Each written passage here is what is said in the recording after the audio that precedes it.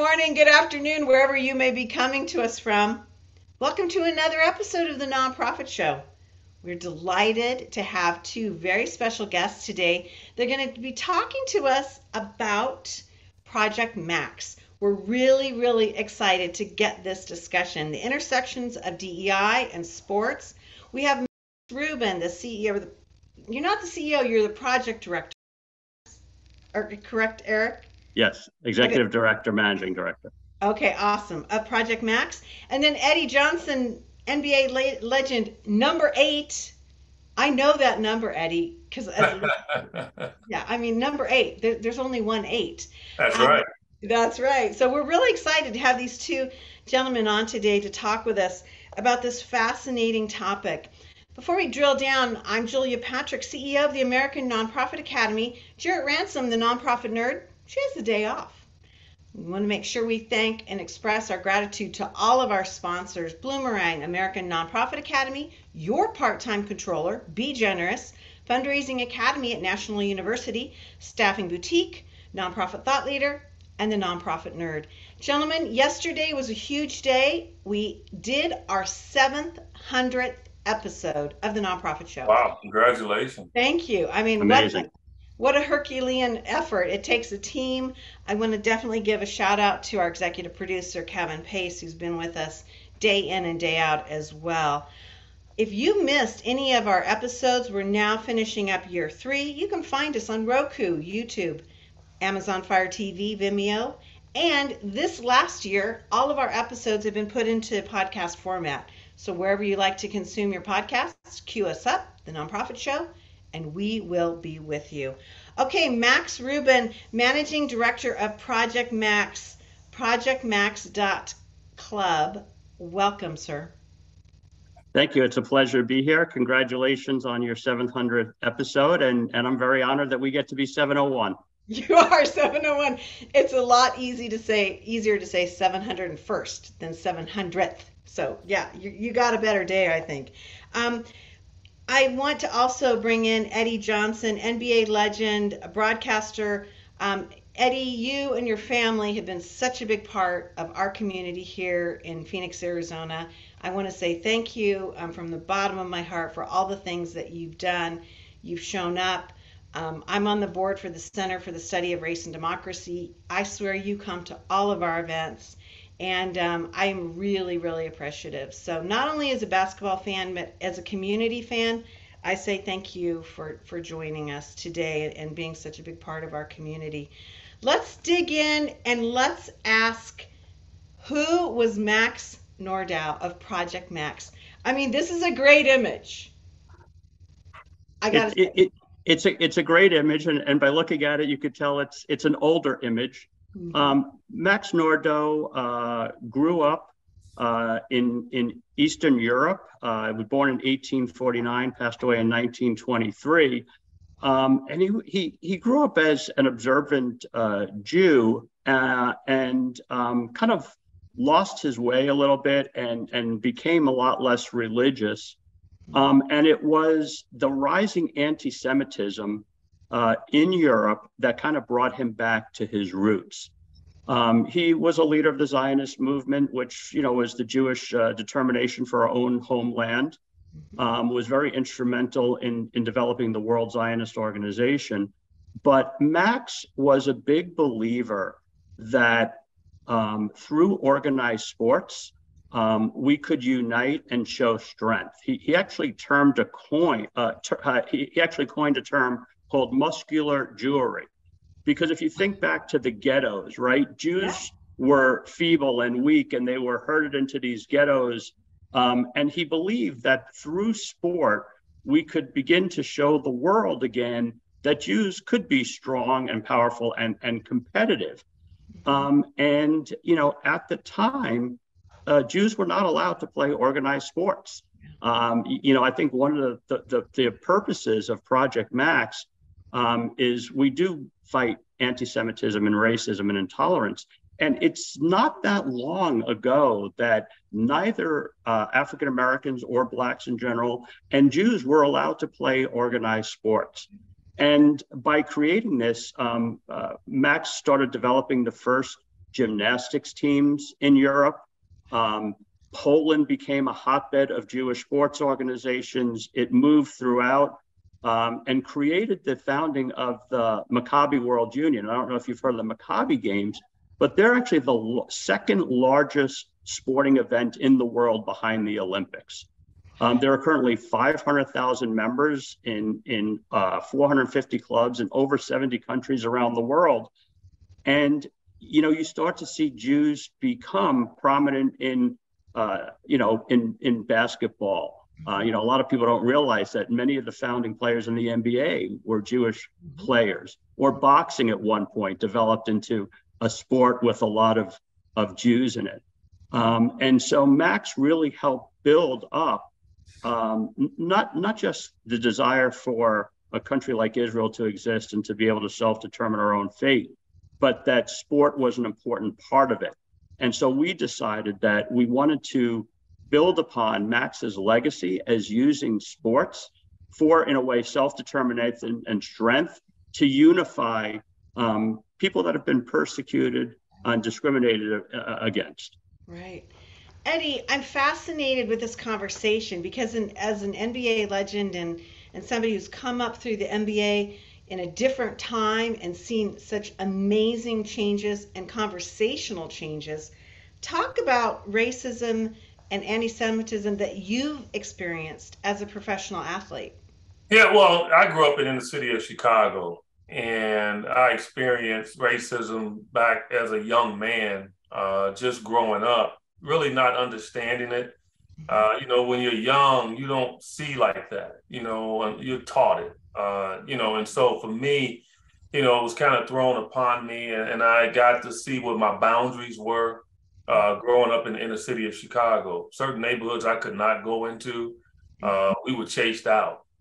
Just different things that were said to me. And so as I began to grow up as a teenager, I started to understand that I had limitations thrust upon me. Mm-hmm. And my love of sport really balanced everything. And so for me, sport brought a lot of races together. And so now all of a sudden, me growing up in the inner city of Chicago and just being around people for the most part that looked like me, all of a sudden sports had me encountering all different races. And in doing that, I started to understand that we're all the same. And that the competition of sport, the sportsmanship and all of that kind of controlled us in our thinking. And I think that's the beautiful part about it. Like, you could get somebody that could be racist that wants to play basketball, but the love of the game kind of takes him away from that, and it forces him to understand about what other races deal with. He's got a Black teammate. He's got a Jewish teammate.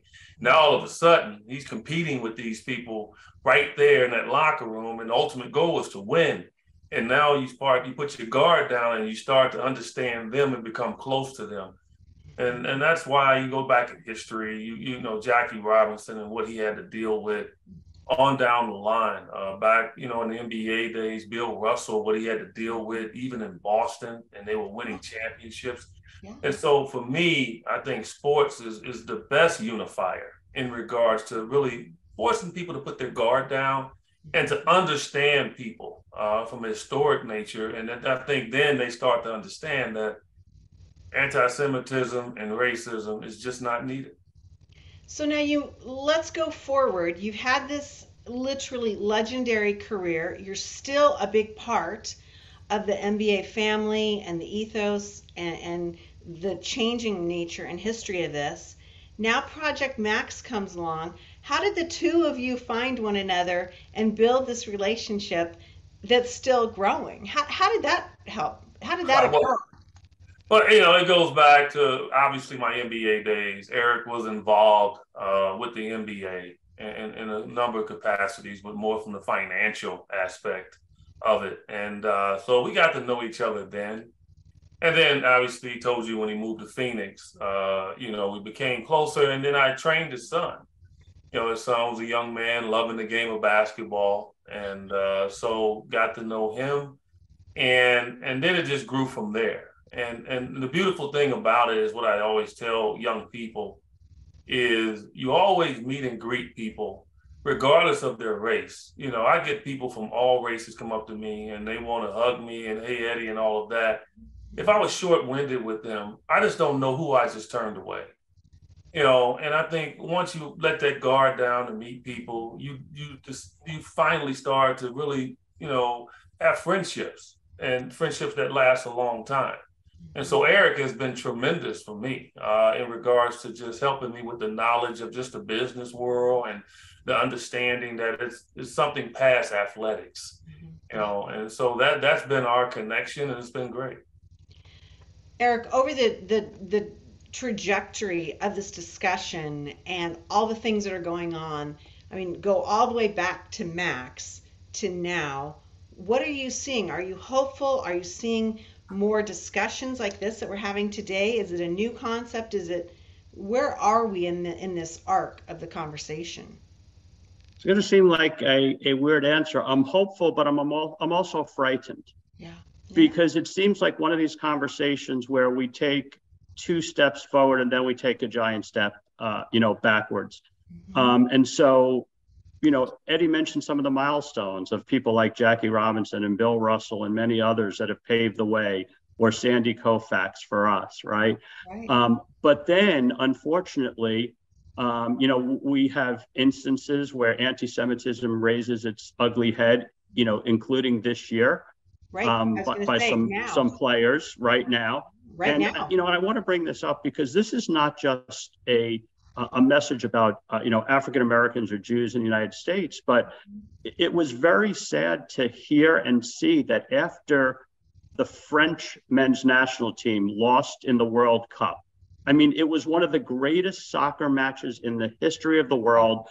There's always a winner, there's always a loser, and immediately after it, the French team was faced with an unbelievable amount of racial attacks because they lost the match.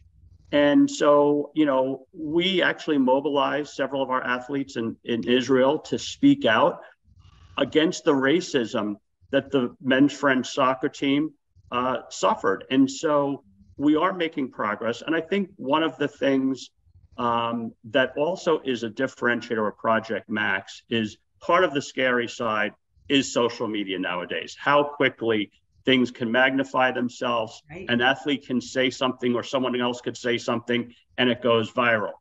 What we're doing at Project Max is combining amazing athletes like Eddie and others that we have on our team with artificial intelligence technology so we can combat the bad racist, anti-Semitic hate speech out there and try to push the good content out. So we have to fight this fight smarter than we have in the past. So I'm hopeful, but we can't rest on our laurels and think that this is going to be an easy fight because unfortunately we see that it's an ongoing problem. Eddie, I know that in the NBA and in other leagues, there is a history of the elders being able to speak truth to the youngins. And some of that dynamic. Have you found throughout your career that has become something that you are doing? I mean, you're involved so intrinsically with the Project Max ethos. Do you find that there's a place for you to share your thoughts with other current, players? Yeah, without a doubt. I'm very outspoken. More privately, and because this is a sensitive, topic, and so you pick and choose, and you want to get somebody that's going to open their ears and listen. And for me, I was a history major in college. That's what I got my degree in, and I was taught that, Eddie, before you start to really summarize something, you gotta read. You gotta learn your history first. You gotta ask questions. You got to get to know people. You can't be led by somebody else. You have to go do it yourself. And I think we're at a point now, and Eric brought up social networking. We're at a point where we grab on to people we don't even know. We're listening to YouTube. We're listening to, IG. We're grabbing on to, ideologies and thoughts from people that we don't even know. We might see them as singers, we might see them as great athletes, but do we really know them? And that's what I just try to encourage young people to do is just, do your research first, find out about you first. You go read, you find periodicals that are out there that's true. You get, advice from people like Eric, and then you go ahead and you study, and then you ask questions, and then you come up with your conclusion. Mm-hmm. But we're right now at a stage where people just grab on to these young kids out there, and then they're running with it, and a lot of it is wrong. Right, right. It's such a fascinating time to see how messaging is changing right before our very eyes, and we shouldn't be wrestling with some of these ethics and concepts. But you're right, when we have these external communication pieces that just jam things up, it's really incumbent upon us to talk about it. And I really appreciate both of you coming on to the nonprofit show so that we can do that. Um, I'm wondering, Eric, I've got to bounce back to you. We talk about this confluence of different people and different cultures and different ideologies. How hard is it for you to recruit people like Eddie Johnson into Project Max? You know what? You just had your 700th episode, and Eddie mentioned how long we know each other. I don't want to. We're about to hit our 25th anniversary. Awesome, awesome. So when you know someone and you know their heart, right? You know who to go to. Eddie was the first athlete I went to, and we built a team of like-minded people. It is also a little difficult, I think, because as you know, there's tremendous demands on their time. Yeah. For the people that are playing, right? They have their team and their teammates. They have sponsors. They have their own nonprofits. They have lots of work. And so it's not that difficult once we get to them, because I think people understand how important the topic is in combating, these plagues. And that if we don't address it, Eddie mentioned my son, I know his children. I think we all want to leave the world a better place for our children and grandchildren. And I think, the older and wiser we get, the easier it becomes to understand that that if we don't do something, it's not going to change. We have to get invested in it. Right, absolutely. Eddie, talk to us a little bit about how you have stayed in the ecosystem of the NBA, and what I kind of asked this question earlier on, but as you look back from your career and you look forward, are you hopeful? Are you seeing things that are, indicating change? I mean, this last year has not been great for some of the things that have been going on off the court. How do you mitigate that with what you see going on and your hard work?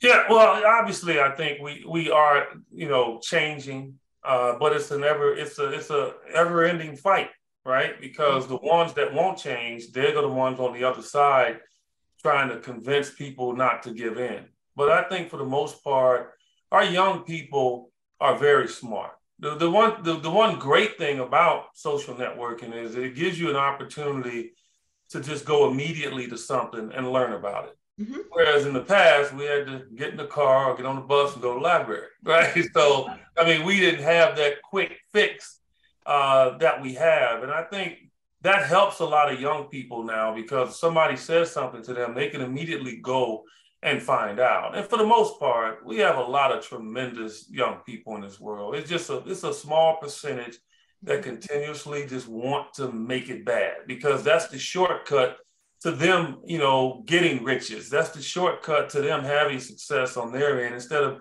going the right way. And I just try to tell athletes all the time, Julie, like, look, trust whoever you trust in.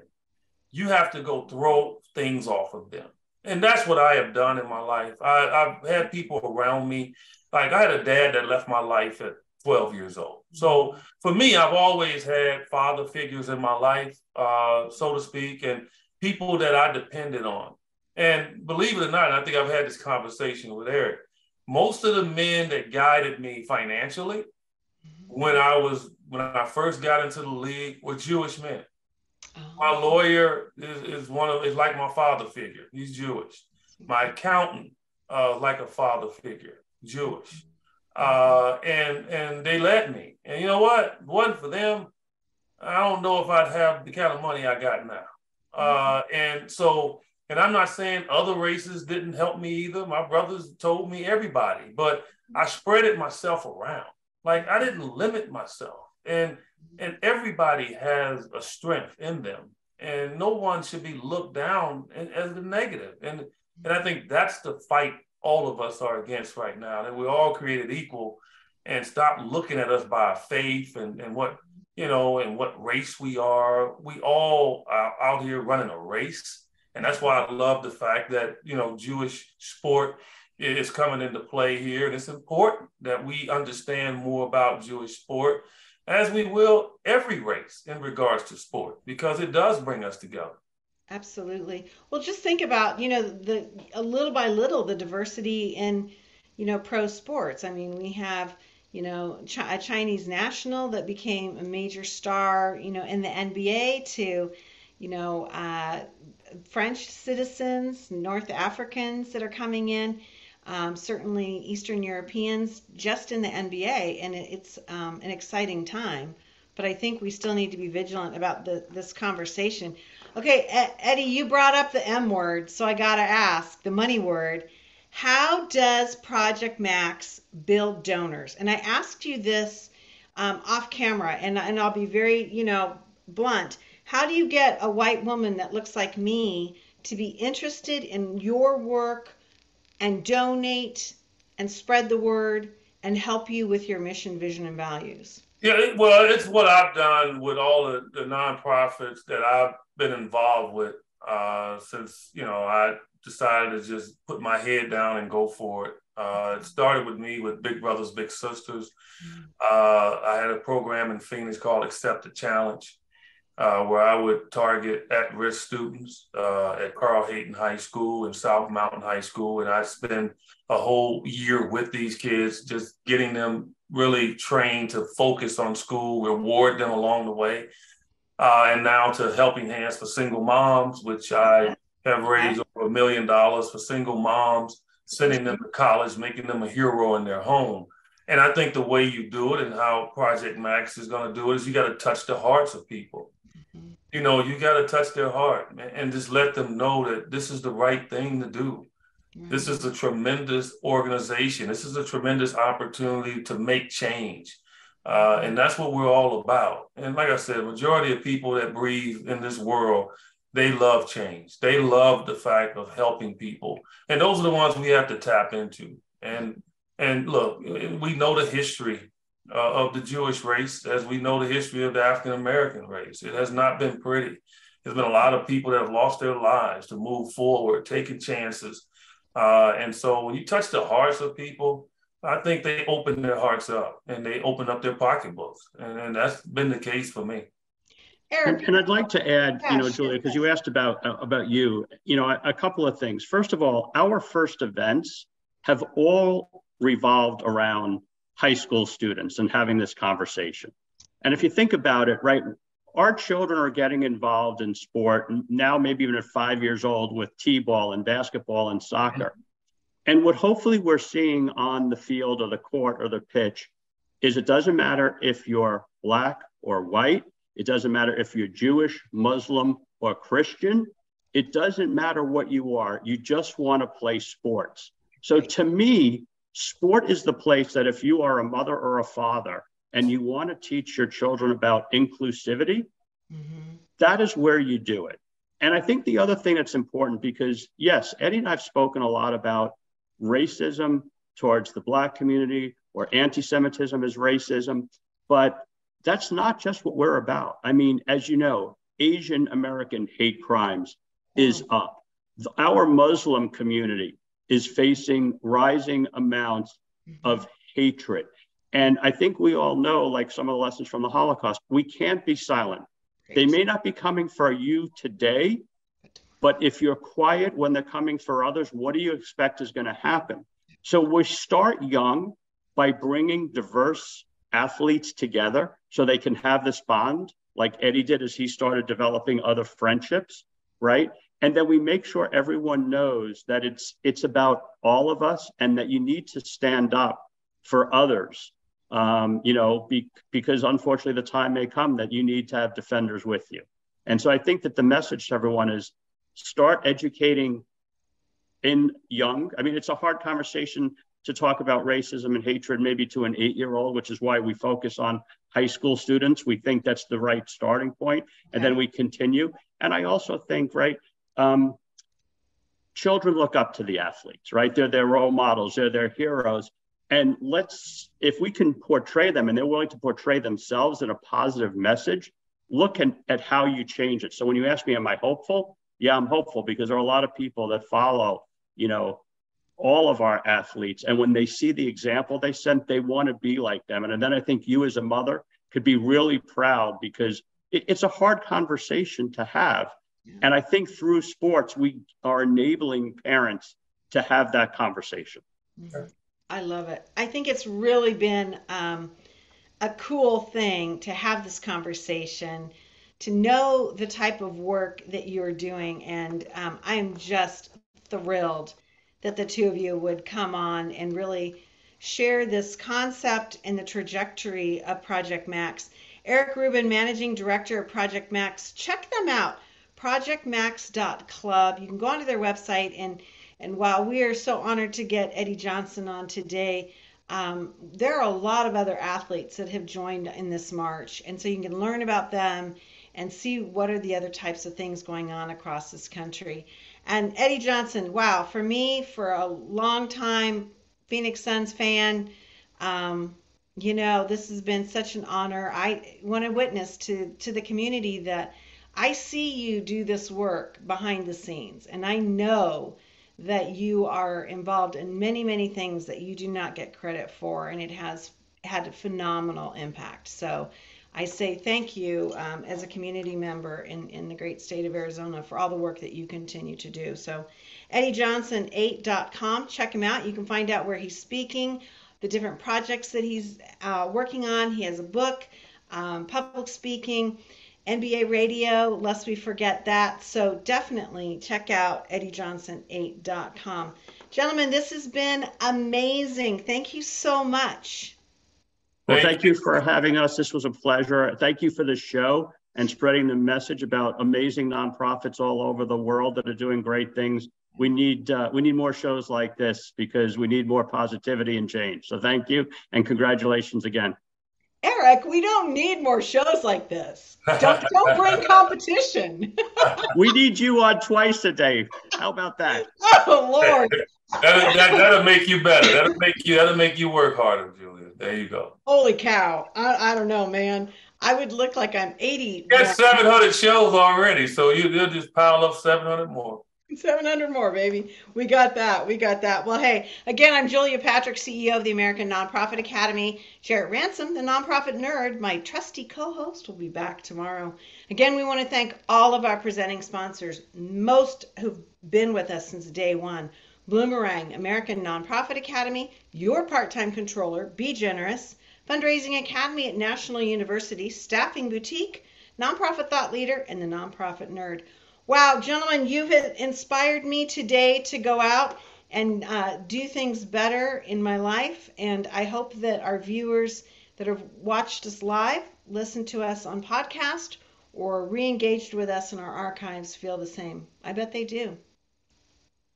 Thank you very much. Hey, everybody, as we like to end each episode of the Nonprofit Show, we want to remind our viewers, our listeners, our guests, our sponsors, and ourselves to stay well so you can do well. We'll see you back here tomorrow, everyone. Thank you, gentlemen.